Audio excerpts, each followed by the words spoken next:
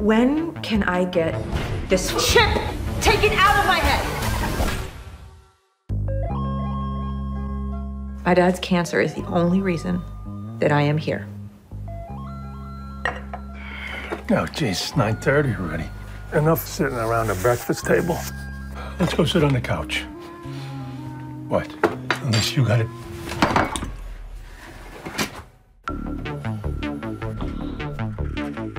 Second, he is better. We're leaving. I know. I just want to know how long I have to keep up this charade for. 12 weeks. 12 weeks. I can do it to 12 weeks.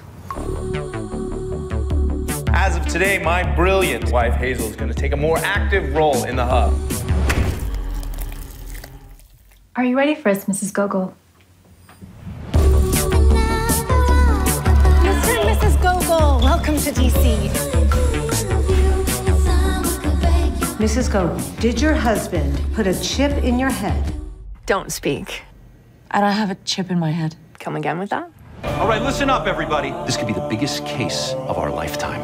We've got Gogol on insurance fraud, labor conspiracy, false imprisonment. Run!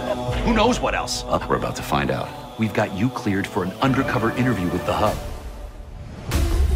Nice to meet you, Mrs. Gogol. Byron's using my father's life to hold me hostage. I believe you want to take him down just as bad as I do. Husband of the year. Thanks. I can't leave until we fix this.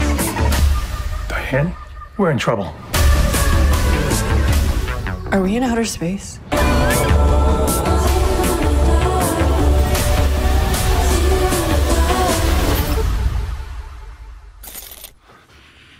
I'll come back for you, Diane. I promise.